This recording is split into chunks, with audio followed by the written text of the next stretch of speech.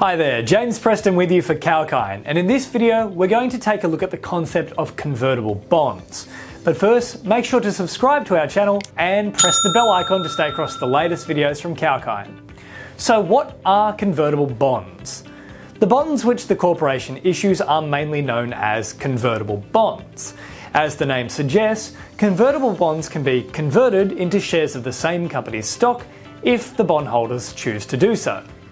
So convertible bonds possess both equity and debt qualities, and they usually offer more revenue than common stock, but not more than corporate bonds. Just like corporate bonds, convertible bonds do also come along with a specific maturity date. If an investor decides to convert the bonds into equity, the bond will lose its debt properties and possess only equity properties. However, if an investor is not willing to convert the bond, then, in that case, they will receive only the face value of the bonds upon its maturity. Let's now assess why companies issue convertible bonds. It's been observed that companies that lack credit rating and have a high growth potential are the ones to issue convertible bonds.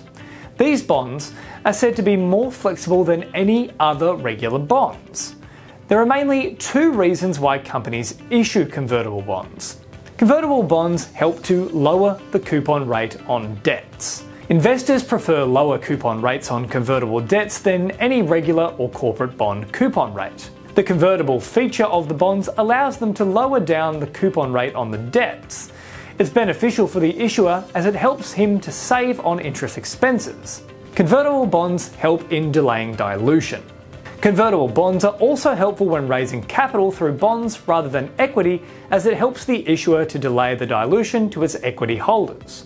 At times, some companies might experience situations in which it readily offers debt securities in medium terms, as the interest expenses are tax deductible.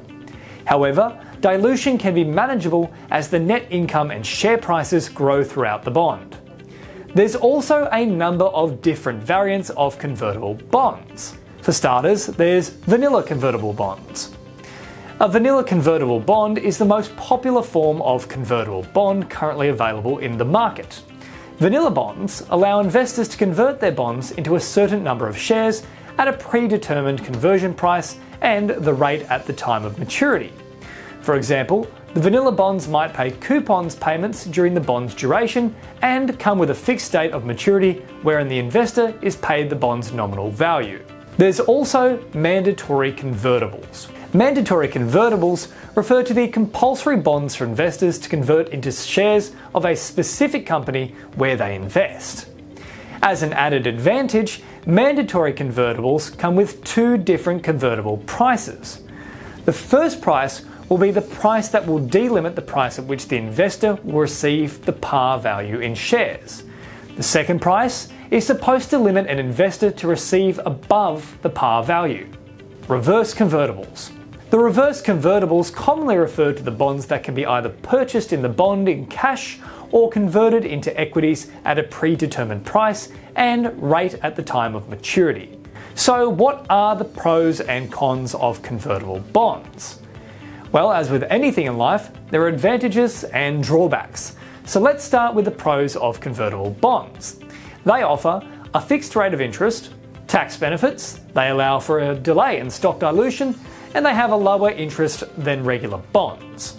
As for the cons, they include a low coupon rate, they can be risky for investors, and share dilution cannot be prevented in certain situations.